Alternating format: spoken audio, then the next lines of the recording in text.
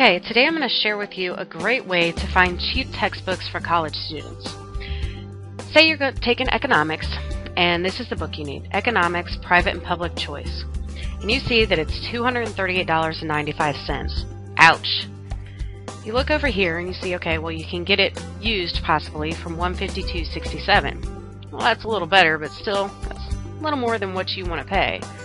What you can do is you highlight the name of the book and you copy it. Open up another window and type in rentscouter.com.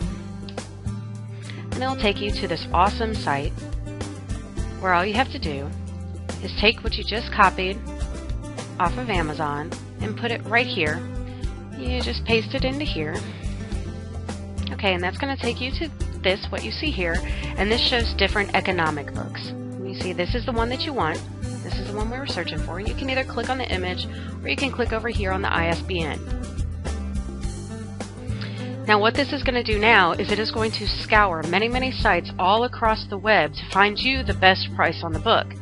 And it doesn't just show you, the new books or used books or anything like that. If you look, you can see you get a summary of the lowest prices, and look at that, $48.51 right there.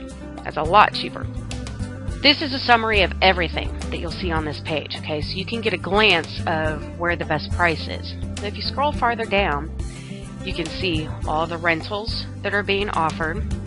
And this BBB right here, by the way, is for the Better Business Bureau. So you can actually click on these and go to the Better Business Bureau site and actually see what they have to say about each one of these companies. So that's a great thing about this site. You can see the different rentals. You can even change it if you don't want to run it for the semester. You could run it for the summer, and you can see the price changes as you go. You can run it for the quarter. Scroll farther down, you can see all the different places that are selling this book for used.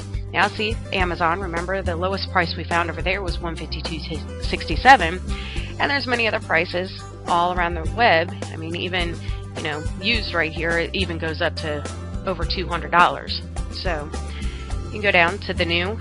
If for some reason you would actually want to spend the money to get this book new, you could spend upwards of $300 depending on where you decide to buy it from. But the good thing about this site is you're going to be one of the smart ones that's not going to spend that much money, because you can see at a glance, instead of going to every different website and trying to price compare, you can come over to rentscouter.com and simply get the best deal on the net. You can find cheap textbooks for college students, you can find book rentals, whatever you need, all on this one site. So once again, that's rentscouter.com.